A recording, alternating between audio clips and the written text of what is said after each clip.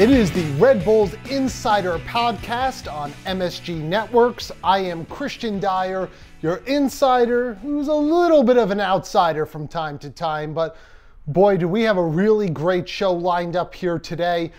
We're going to be delving into the brand new trialist in Red Bulls camp. I know there's been a lot of talk about this guy all over social media and people just buzzing about the possibilities.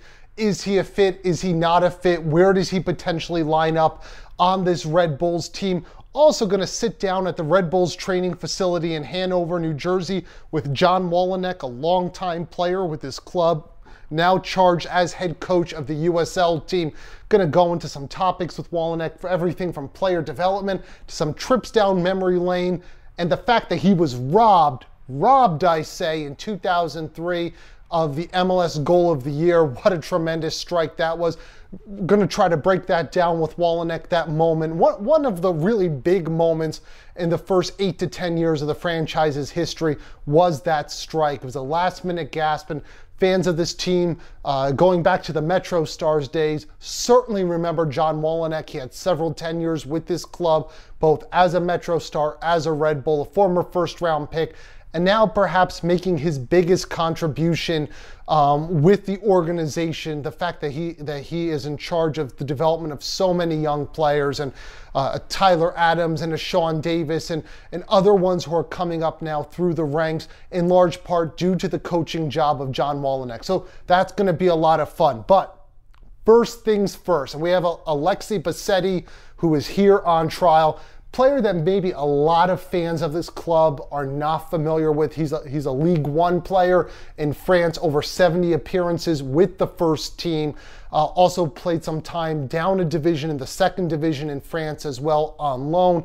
He had a recent stint in Norway, and here's a little bit of the confusion and I think why there's some hand-wringing about the guy. He played less than 40 minutes, had a couple appearances, and then was sent back on loan. And in an interview with the French media outlet, he said that he just had a hard time getting settled. No one spoke the language or the French language. Everything was in Norwegian. Bassetti, who also speaks some English, just wasn't able to communicate, didn't understand tactics, and truthfully, a very rough, rugged, and incredibly direct Norwegian league. Perhaps not the best fit for a player of his skill set. Now, I've been able to see him now through 3 days, and what strikes out is technically he's a very good player. He brings a fair amount of pace. Certainly the fitness needs to get there. He's coming into his side in mid-season, and he's only played really with the reserves with his Nice club in France. So he may not necessarily have the fitness level to come on in. He switches the field well. He tries to move forward with his passing. He passes into space, good runs off the ball. And he's going up against a Red Bull starting 11 very often in training. So he's being able to be tested. He's being put under a lot of pressure. And so it's been a sample size of 3 days, but I think you can see some of the pieces there that make him an intriguing pick. I've gone and I've watched some video on this guy because admittedly, I didn't know a whole lot about him. I knew he was a part of the recent French, under 20 team that did so well at the last under 20, or rather 2 under 20 World Cups ago. He's a good technical player, but he also shoots from distance. He's got a little bit of range to his game. He's got vision. He's got some pace. And to me, he can be one of those kind of end-to-end type of players who can stretch the midfield. And when we talk about the pressure that's being put on Sacha Kljestan this year, and to a certain extent Bradley Wright Phillips up top, those two central players, among the finalists for league MVP last year, you've got your two best players really being marked out of games because there's no width to the attack. A player like a Bassetti could come right in and really do, I think, a good job of being able to relieve the pressure, but also to be able to get in behind other teams. And when you look at the way that Daniel Royer has played it, and I touched on this on one of my videos for MSG Networks online, from this from this week in training, that Royer, to me, is a left-sided player. He's good on his right foot, but more confident with his left, high work rate. I really want to see him on that left side at some point. and working along there with Kamar Lawrence, overlapping kind of really the integral motions that they're going to be able to have on and off the ball to widen things up, I think could really be an asset. And Royer's a very intelligent player. I think Lawrence is growing in confidence moving forward. It's a crime that this guy is not up for the MLS All-Star game. I don't know how that happened. But I think maybe Bassetti on the right side with an emerging Amir Murillo at right back could provide a similar sort of balance to the club on the right side as well, overlapping some pace and perhaps just a little bit better movement forward than right now what we're seeing from the Red Bulls. So the trial's up on Friday. We should know more moving into next week about this player development, and these things take time. He's not able to make a move until the summer transfer window opens up in July. So the Red Bulls do have some time to make a decision to get this thing ironed out. But through a handful of days in training, I think he's looked good. We also learned a little bit about this Red Bulls team this past weekend, a 2-1 win over the New England Revolution. Boy, did New York need these 3 points. They gutted it out. They went down early. It was a penalty kick call on Damian Peronel. I think the right call was made back there. It certainly was a PK to me. It wasn't a dirty challenge, but it was overtly physical and over the top. So I think you have to give this club a lot of credit. Down a goal, they didn't hang their heads. They didn't say, oh no, this is happening again. Instead, they sort of manned up, really got behind each other. Being able to get that goal shortly after halftime was a huge lift to the club overall. They dominated possession, shots, corner kicks, a number of key statistics, but this looked far more like a Red Bulls team that we've seen from the past 2 years. So I think there were some positives against a New England team that kept their shape.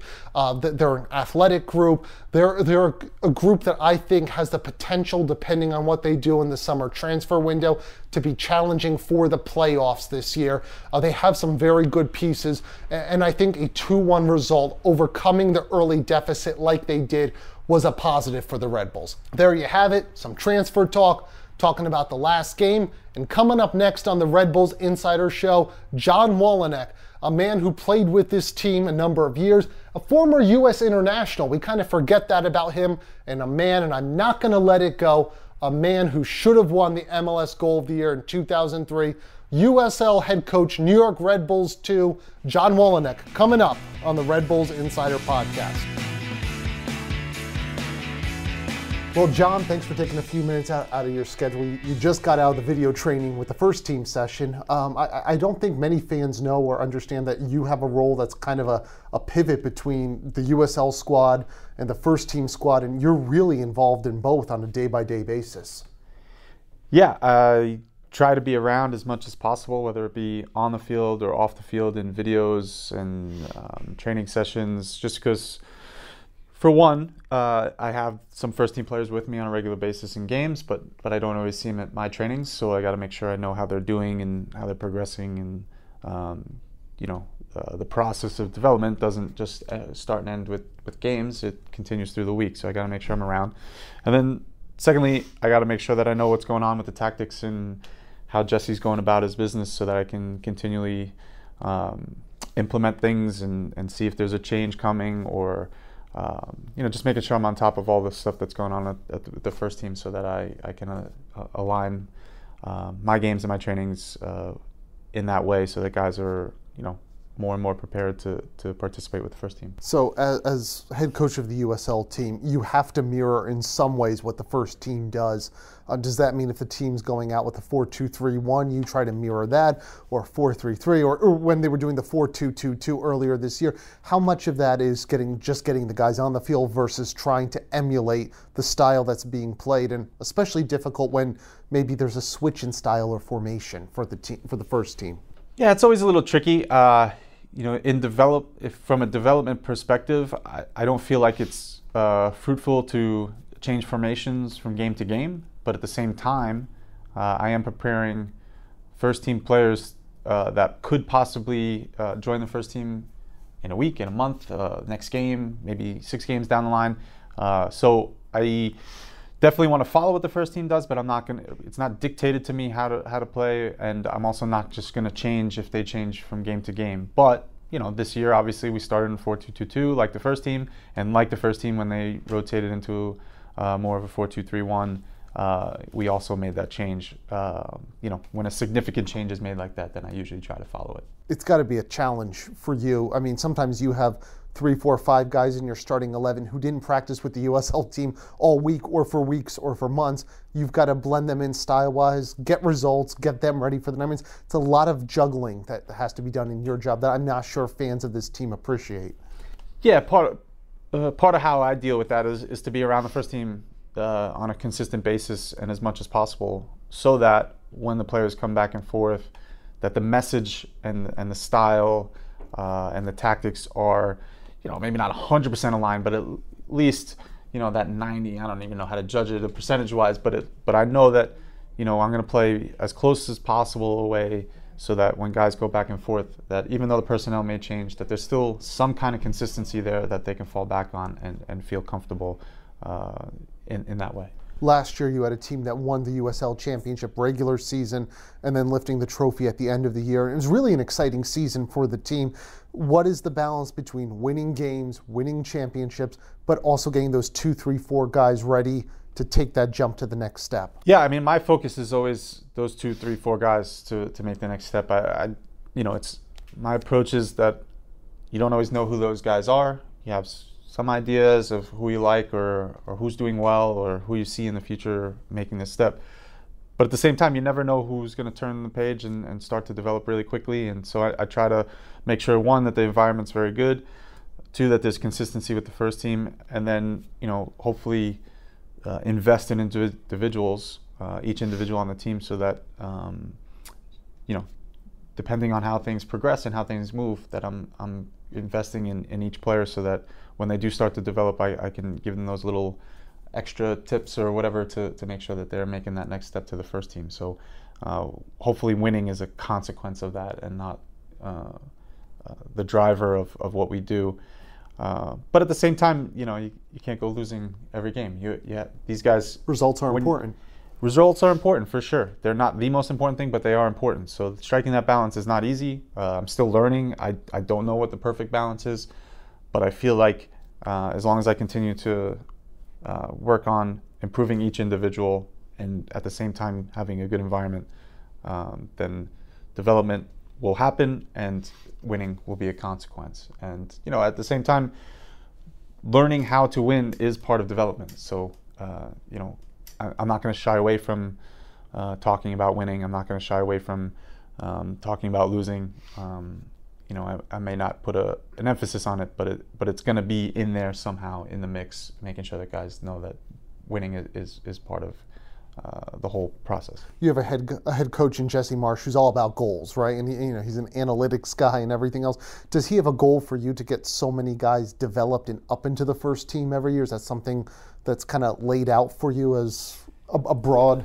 It's a really tricky thing, and that's a little bit more with Dennis. Maybe you should get one and get a bonus involved. Yeah. I've kind of shied away from that just because I know how tricky it can be and how hard it is to predict. I know for myself, I'm motivated to get as many players as possible to that first team. I'm not gonna just focus on one guy. I'm not gonna focus on 2 guys. I'm gonna focus on the team and each individual. It's going to be dictated by how guys are as professionals and how they come in and how they push themselves and drive forward. But I'm going to commit to each guy to make sure that I'm helping each person get better, because I know also in the collective, if each guy gets a little bit better, that's going to help the top guys as well. So I'm not a big person on setting, I'm a math major, but I'm not a big person on setting goals and specific, goals obviously you still have, but specific numbers, that's not going to be what we do. But at the same time, I'm motivated to make sure that I'm pushing as many forward as possible. Dennis might need a math major with targeted allocation money, general allocation money, designated player. Do you ever go in there just kind of, beautiful mind, go onto his whiteboard and just start messing around with the numbers? No, because I don't know the rules well enough. So there are a lot of rules. You tell me the rules and give me the numbers, I think I could do a pretty good job. But every time I get an education on what the rules are, it changes. The next time we have a conversation, the rules have changed. So it's certainly a tricky thing, and it's not easy, and it makes it really hard to plan and to have a plan for the club that is forward looking, because the rules do change and the numbers change and whatever. So you still try and do the best you can and make good decisions. And here we work pretty collectively, so we're all involved on little levels with all the decisions that are made with players and that stuff. But man, it is a tough job, that's for sure. You talk about the top guys, and I think fans know a lot of the names of Valoa, Bezecourt, Junior Flemings, Hassan Nadam, some of those names. Is there a guy this year that you kind of, maybe was a little bit under the radar, but has stepped up, and you see the development and you see some of the growth, and not to burden him, but you just say, wow, he's really taken a step forward this year, from your core group of guys? Yeah, I mean, the first person that comes to mind is Ben Mines. I think he's been an tremendous, academy kid who's going to be with us next year as well. He's still only a junior in high school, so I know people.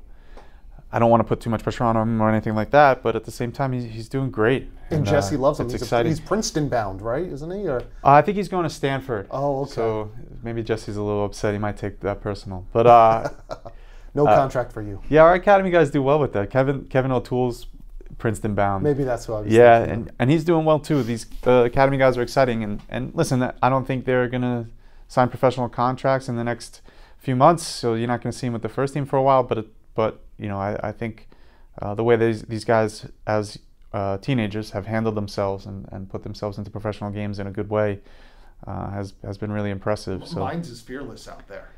Yeah, it's a great word for it. I mean, he reminds me of Tyler in certain ways with that. Just doesn't care, is out there, is going to run, work, press, run in front of goal. He looks for his chances. He's not always perfect, but that kind of mentality is great. It's necessary to be a professional, to be a successful professional, but it's really important in the way we play to be out there and be brave and courageous in the way you go about things, whether it's against the ball or with the ball.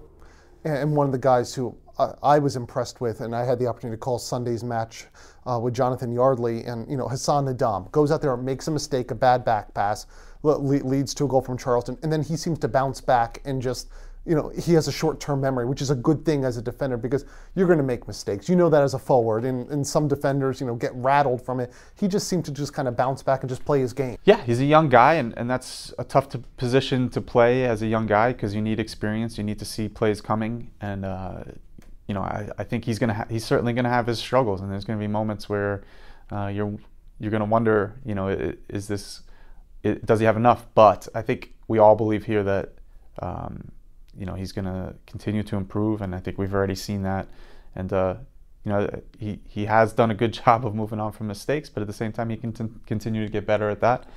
And you see a lot of good things from him. He's a big athletic guy, but it's also his soccer's very good. At times he's one of our best passers out of the back, which I think is a great asset to have. Sometimes that's one of the harder things to help center backs with going forward. And listen, we challenge him. We challenge him greatly, but he's a good professional. He loves to come in early. He works hard, and does a really good job. We've talked about the here and now, but let's go back to 1998. A young, fresh-looking John Wolyniec, drafted first round, I think number 7 pick overall, before there was even an MLS Super Draft. You were taken, you didn't make that first team, and I think you went on to play for maybe the Staten Island Vipers. I don't remember, or was it the Rough Riders? Rough Riders. Did you think your MLS shot was gone? That's got to be tough, straight out of college, high draft pick. Yeah, it was tough in a lot of ways. One, I got released on April Fool's, so that was kind of a cruel joke. 2, I didn't get to talk to the head coach. That was weird. They also did it in the afternoon when I had gone home from training already, and from what I heard, I think they took a fine for entering the roster, the final roster late. So maybe it was a tough decision for him or whatever. But yeah, it wasn't easy. I think they kept the other 3 draft picks and released me as the first round pick. So that was frustrating. And you had the longest career, I think, out of all the draft picks. Yeah, that's possible. I know those guys. They were good guys. They're good players. Eric Cavello and Kevin Knight. I remember them pretty well, and those guys went on to play. But I was fortunate. I think, to the base of your question, that I think it was over. No, I felt, it was kind of coming from a smaller school and not getting much attention, especially getting recruited into college. I wasn't coming from a place where I thought I was, that my path was, into professional soccer. So, to get drafted was exciting and somewhat came out of nowhere. And, I just wasn't prepared to be a pro at the time.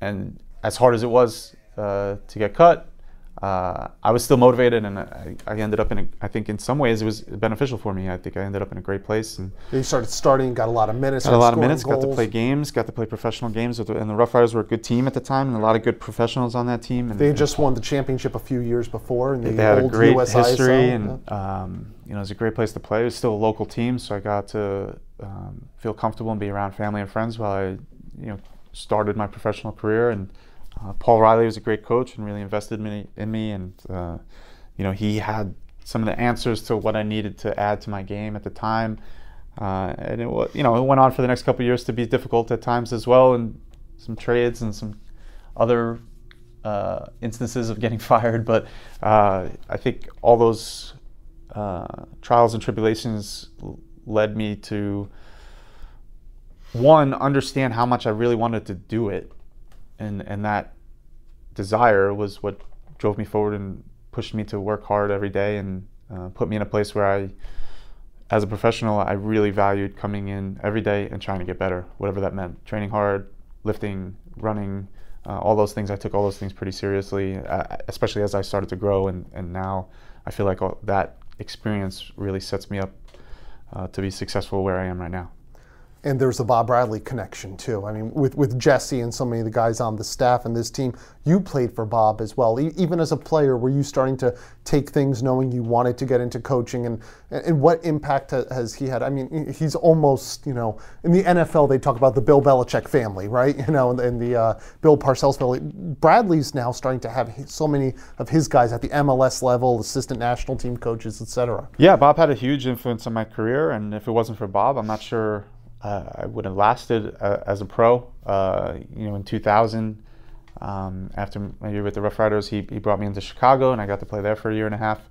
And then in 2003, when he became the MetroStars coach, he brought me in as well. So he gave me 2 chances at the MLS level, and I think, that opportunity is what added to my resume, and it allowed me to stay in MLS for a number of years. So, and he also got you your first caps with the national team too, I believe. Correct? Was that Bob? Actually, that was under Bruce, but I'm sure Bob had something to do with it, because at the time I was playing with the MetroStars and playing for Bob, and I know those guys obviously had worked together and are have had, I'm sure, had a relationship in that Bruce was the national team coach and Bob was coaching in the league.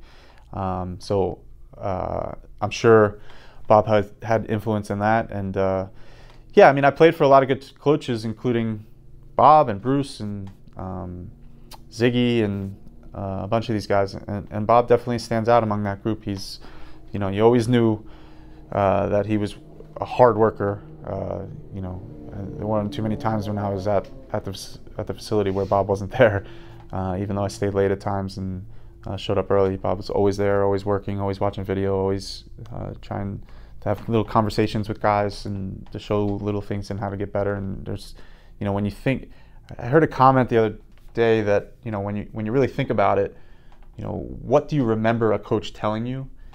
And when you think about that, it's hard. It's hard to remember exactly what coaches said to you or what you remember. And there's always like 1 or 2 or a few things that stand out. And, that I would say, 2 of the few things that I remember were what Bob said to me. So I think that's a huge compliment to him and the influence that he's had on me.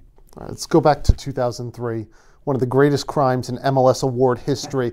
You did not get that goal of the year. Take us through that moment now. Amado Guevara, long pass into the box. What were you trying to do? And did the ball go where you thought it was going to go? I always get that question. So first of all, it was a really interesting day. I was supposed to start, and Bob is the coach, and when I arrived at the locker room, Bob grabbed me, pulled me inside, and actually said that I wasn't going to start. So it was one of those few times that I had told my family and friends and everything that I was going to start, and Bob had changed his mind. So, happens, professional game. So anyway, I spent 90 minutes on the bench. Game goes into overtime. Clint Mathis, I think, pulled himself off with a little bit of an injury. So I ended up going into overtime. At the time, they played 2 5-minute halves, which is weird thinking about it now. I still remember the ball that I got from that game, because when I scored, they gave me the ball afterwards, and it has written on the 99th minute. You don't see that very often, but it was the last minute of the game. I believe it was my only touch of the game. I think I might have flicked the header on, but only touch with your feet. Better story if I just say it was my only touch. So you get that long ball, right? You see the ball, you start running down that channel. I think it was down the left side. Yeah, so there was a foul at midfield on the right side of the field, and Mato Gravari gets on the ball. And, Mato and I had a great relationship. And I think that was one of the plays that kind of started to build that relationship, because that was the first year I played with him. And the next year, I'd scored 10 goals, and I think it was, the roots of that kind of started from this play. And I just figured the last play of the game, Amato's going to hit a good ball into the box, and I'm just going to run and get on the end of it, never thinking that it would, end up where it did or be a volley. I was thinking more, get in front of goal and nod it on.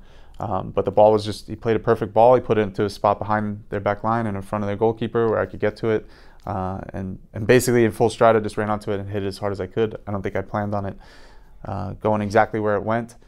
I just figured I was close enough to goal that if I made good contact and tried to hit it back across the goal, that I would be all right. So it worked out. What goes through your mind that moment when you see the ball hit the back of the net?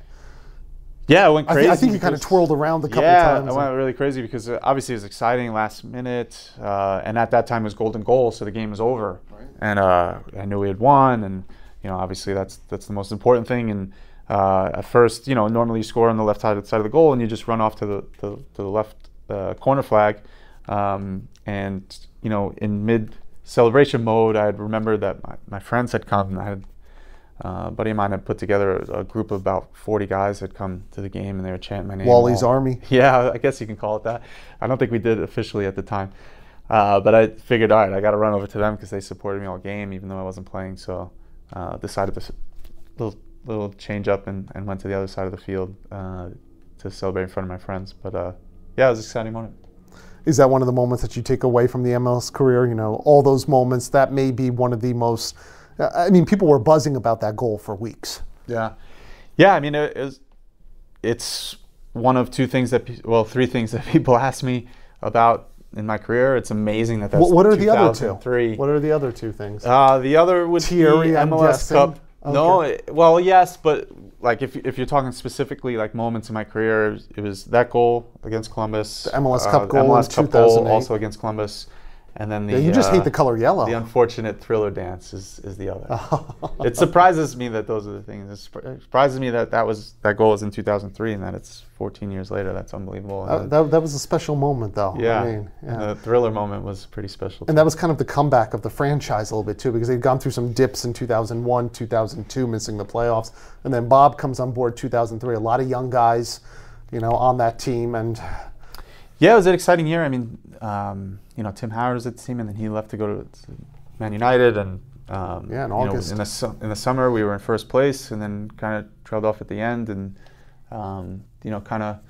we had a good year, and we were a good team, and had some high expectations, and things didn't work out in the playoffs, obviously, but we were in the Open Cup final that year as well. Another unfortunate moment, losing to Jesse and Chris at home. Dennis as well as part of the staff. Damani Rolfe, who's basically a part of the staff. Yeah, Damani got me twice that year because he won that Open Cup and he also won the goal of the year that year. So, it's funny seeing him around the facility nowadays. So you're saying Junior Flemings may not start this weekend? I wouldn't go that far. I wouldn't hold it that personal.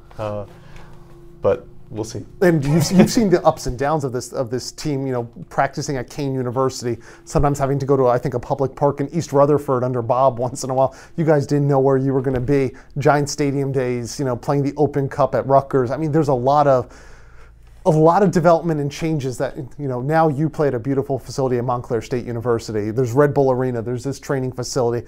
Probably things you didn't imagine 5 years ago, let alone 10 or 1998. Yeah, it's been an amazing change because I played in the, essentially been around the league when I was playing for 12 years, and the change from the first year to the 12th was pretty big, but most of that happened right at the end. And then obviously from the time when I stopped playing till now, a lot has happened. So, from showing up at Keene and training with Tony Meola and Alexi Lalas, and them not remembering my name and just calling me Fordham, till Alexi would never do that. Till playing on the island out in the parking lot at Giant Stadium when they removed the grass tiles from the field, to, like you said, taking vans to different high school fields, different turf fields, to playing at Montclair, waiting for a gym class to get out so we can get on the field. There was a charm to that, though. A charm is a good word for it, yeah. Till now, where we have this great facility and coaches have offices and the players have big lockers and they have food after training. It's a big change, and I try not to. You've got well, you don't have your own office. I don't have my own office, but it's we a can nice get a office. cubicle wall though with Ibra though, maybe just to give you a little privacy. Cubicles? No, we're big group workers here, so we try and keep open. Vadim over there, the goalkeeper coach, he's a chatterbox though, so you may want the wall there. My staff it's funny, during the week they're very quiet. They don't say much. Obviously, talk a lot about game and opponents and players. It is like the UN in here, though. You've got the Russian Vadim, you've got the Ugandan representative with Ibra. It is an interesting dynamic of group thought, though, that each one brings. You bring some of the MLS experience, Ibra his experience in South America, your Vadim as well, playing Champions League clubs, and a lot of experience in this room. It's a great mix. It's a diverse environment, and I think that adds a lot. I think that adds to how we interact with each other. It adds to how we interact with the players. The players are very diverse. It's a good idea to have a diverse staff so that you can get some common understanding there, and it works pretty well. So as we close out, you're a Jersey guy now officially, right? I mean, I know you lived in Central Jersey. Now you've moved up to the Morris County area. You've got a wife. You've got a kid. You're getting old, John. You're not that fresh-faced 1998 draft pick anymore. No, that is true. It's been a long run, and I am getting old. But I tell you what, like, working here and working in this game, keeps you feeling young. And when you when you think about it and you think that you've turned 40, I've turned 40 this year. It's obviously that's a difficult thing for anybody to handle, but it's surprising to me because I don't feel like that. So I think a lot of that comes from when you enjoy what you do. So I'm lucky in that way. Jesse said when he gets stressed, he goes home and he landscapes. He mows the lawn. What's final question? What does John Wolyniec do when he maybe there's a tough day at work or a bad loss or something like that? How do you vent?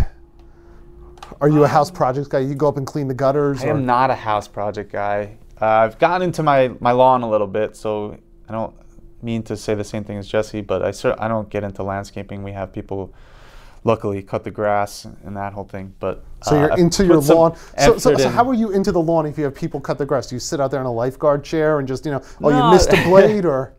Well, my neighbors make fun of me because I'm out there on my hands and knees pulling weeds and stuff because it's that bad.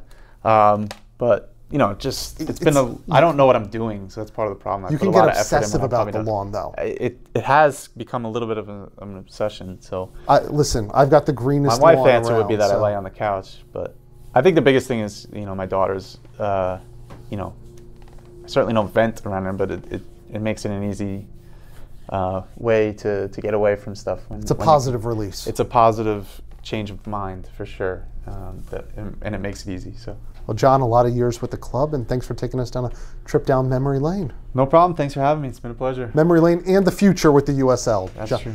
John Wolyniec, well head coach of New York Red Bulls 2. An absolutely great sit-down conversation there with John Wolyniec, who has seen so much in the development of soccer in this country, and in particular here in the New York area. Someone who grew up playing in Staten Island, his college soccer in Fordham, and then, being able to move on and be cut from the MetroStars as a first-round pick, find his footing then with the Long Island Rough Riders, and then moving forward with the Chicago Fire and throughout MLS. eventually ending his career, retiring as a New York Red Bull in 2010. I mean, someone who's now transitioned from the playing field to being such an important part of this organization. And look, the success of many of the players this year, Tyler Adams, the success he's having at the Under-20 World Cup and with the national team right now, this is going to be a future national team player in regular in the starting 11. John Wolyniec oversaw his development. Sean Davis, who I thought put together a very solid start this past weekend against the Revolution, came up and played his USL ball under John Wolyniec. We're seeing Derek Etienne, other pieces, Aaron Long, who starred with the USL team, now a starting center back for the Red Bulls at the MLS level. Again, more products of the development of John Wolyniec, who I don't think gets enough credit, not only in the Red Bulls organization, or at least from the fan base, but also within US soccer for what he's doing.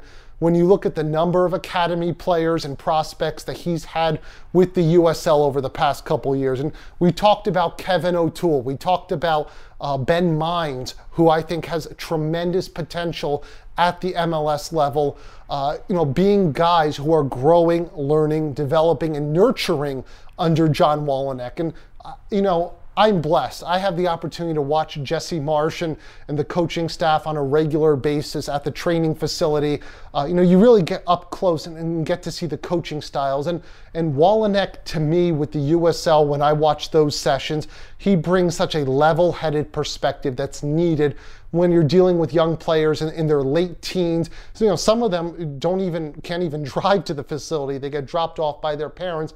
And then players in their early 20s who are still learning and growing in the game. And Wally is so level-headed, doesn't really overreact to the mistakes. And perhaps a more seasoned coach would not bring that perspective. But John Wolyniec, to me, does such a good job of understanding it's a learning process. And I go back to this past Sunday, and we referenced it in the podcast. Hassan Nadam has a rather poor back pass, leads to a goal, and Charleston looks like that they're back in the game, might even take away 3 points from Montclair State University's soccer park and the Red Bulls too.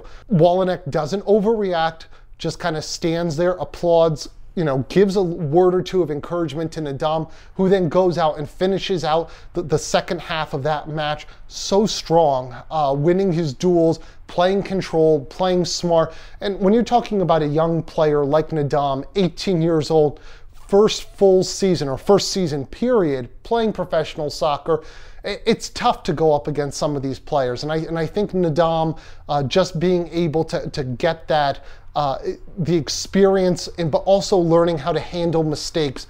Someone who brings the calm composure of a John Wolyniec is perfect for this job with the organization, and so influential in the development of many players in MLS, but now also we're seeing on the international level. So that was a lot of fun with John Wolyniec, guy now out here, Jersey guy. I love my Jersey guys, living it up, living the dream with the New York Red Bulls too, and very much deserving of being USL Coach of the Year last season. So that's going to put a wrap on this episode of the Red Bulls Insider Podcast.